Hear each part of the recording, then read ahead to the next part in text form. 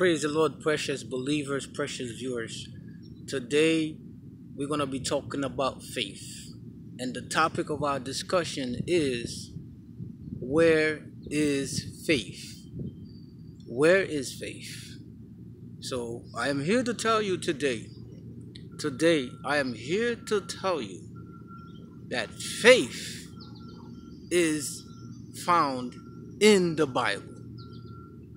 If you are looking to increase your faith, if you want your faith to be strong, you want a strong faith, you want your faith in God to be very firm and established, your faith, the faith that you're looking for, is found in the Bible. Many times we find that believers, to even begin with the very first ones, we read about in the Bible, the very first believers that received the Messiah, who received Christ, they asked the Lord Jesus to increase their faith. They asked him to increase their faith, because they know if they had a bigger faith, if their faith was stronger, they know they could have been able to do more for the Lord. They know they could have been able to do way more. They know their relationship with God would have gone to newer heights and higher heights. They knew that. They knew stronger faith means victory. They know when you have a stronger faith, you can do more. You can do more. You can be a better servant. You can worship the Lord better. You can have a closer relationship with God. You will have more victories. You will have more victories to the point where you will enter the glorious kingdom of God because of your faith. So they wanted to tackle this. They wanted the Lord to give them a stronger faith. And they wanted their faith to be increased. And then the Lord says this. He said, if you have the faith as small as a mustard seed, and you tell this mountain to go throw itself into the sea, it will do it for you. You see? That's what the Lord told them. But I'm here to answer this question. I'm here to answer this for you today. That the faith increase that you're looking for, you want your faith to increase. That faith that you want, the strong faith that you want, is found in the Bible. It is found in the Bible. The faith that you want to be in your heart, that you want it to be in your heart, and you want it to be strong. You want to stand with the Lord very strong, no matter what situation, and you want to pull out with the victory. That faith that will take you all the way to heaven, into the rapture of the church, is in the Bible. It's found in the Bible.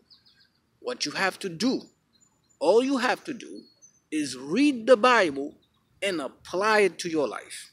If you read the Bible, if you read the Word of God in the Bible, and you apply it to your life, that is faith. That is faith. That is synonymous to faith. That is equal to faith. That is faith. Because when it's all said and done, and you are taken before the Father, before God Almighty, before His throne, before the white throne of judgment, before Him, where He has to decide where to bring you, either to bring you to heaven or to hell. When the Lord looks at you, He looks at your life, and He sees that you took His word in the Bible and you apply it to your life. The Lord is going to say to you, well done, you faithful servant. Come and inherit the kingdom of your Father, which was prepared for you. He's going to tell you, He's going to accept you, He's going to receive you with a welcoming accolade. Because you took Him at His word. Because you saw you saw His word in the Bible. You saw God's word in the Bible. And you took God at His word, because you took the word and you apply it to your life. That is faith. That is faith.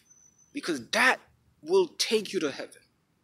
But for the man that says he has faith because he believes in his heart, but does not take the word of God and apply it to his life, when it's all said and done, he will be rejected. He will not be allowed to enter into the glorious kingdom of Yahweh. He will not be allowed to enter the glorious kingdom of heaven, because God will say, your life do not measure up to my word.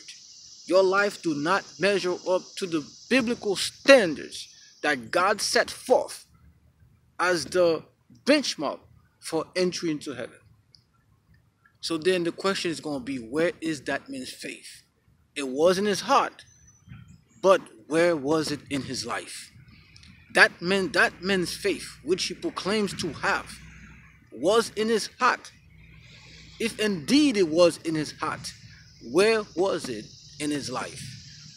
How come that faith that he had in his heart did not manifest in his life?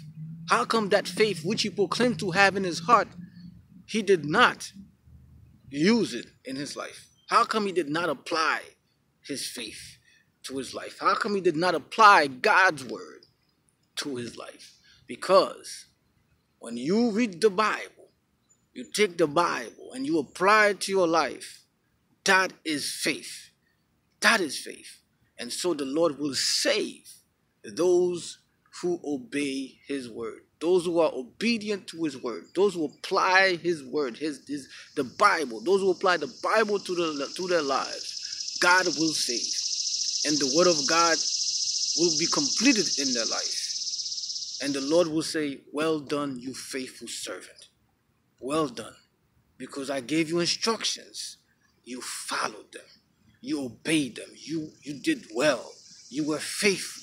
You were faithful. You had faith. When the Lord said, well done, you faithful servant, he's basically saying you had faith. You had faith because you took the Bible and applied it to your life. That is the true definition of a faithful servant, of a man of God who has faith. That is the true definition of having faith. Because when you have faith in the Lord, you will take him for, you will believe him. You will take him for his word. You will take him at his word. You will take him at his word, and that word is in the Bible. And if you take him at his word, you will apply his word to your life. You will apply the Bible to your life completely and thoroughly. And when you do that, indeed, that is faith. So the Lord will say, well done, you faithful servant. That is what's going to separate those who enter the kingdom of God by faith and those who do not. Because those who enter the kingdom of God will know where their faith is.